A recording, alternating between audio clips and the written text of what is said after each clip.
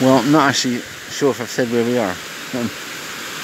Anyway, this is some sort of spur that leads back to the canal over there. And if you're on a boat, well, obviously not these days, but trying to figure this out actually. Like if you're on a boat coming from the right, you couldn't go further than this point anyway. And if you're on a boat coming from the left, now what are you going to do? Well, I'm sure that whenever this was built there was a very good logical reason behind it, which is, oh, there's a culvert at the other side of it, like a storm drain or something. Lots of bicycles out today, and people walking. Today is a bank holiday.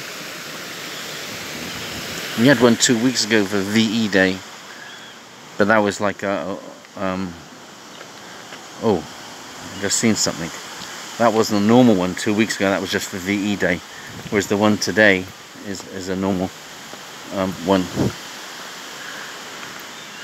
Okay, I've just seen something here. Look at this. Good lord. Oh, you see some eggs in there as well. Holy moly, it's checking me out. Wow, see, look at that. Let me zoom in here.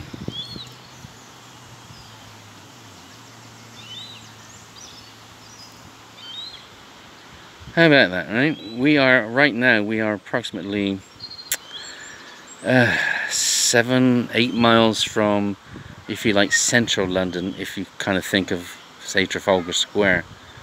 Maybe we're closer to 8 miles. But look at this. And of course we're not in a zoo or anything like that. This isn't some sort of recreation like that. This is the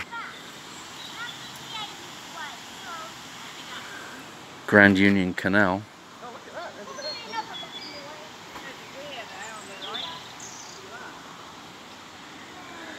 Well, how about that? And it looks as though for some reason, you see what it's done now. It's plonking itself on the eggs as birds do, I suppose.